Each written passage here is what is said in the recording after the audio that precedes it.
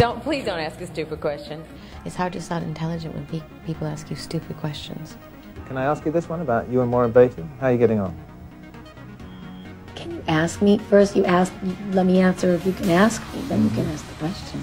Okay. Is it just a coincidence that it took this long, or things didn't gel or something? What is it? No.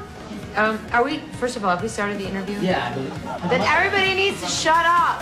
What's the Madonna though? You're looking at it. What sign are you? Me? No, the guy sitting behind you. What is something you never travel without? Without? My passport? Comment vous faites pour avoir encore la pêche, pour avoir encore ce corps de rêve? Vous faites beaucoup de sport par jour? What about your body? Parle anglais, s'il te plaît. Why do you think this was a story with such an enduring allure? And why did you choose to One question at a time, please. Madonna, can I ask about the use of the Sex Pistols song in that scene? Why that song? And does Johnny Rotten know? Why that scene and what was the question about Johnny Rotten? Of course he knows. I had to pay him. How do you imagine yourself in 10 years? I can't think that far ahead.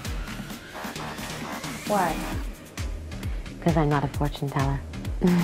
After you made Evita and released Ray of Light, all the world began talking of a new Madonna.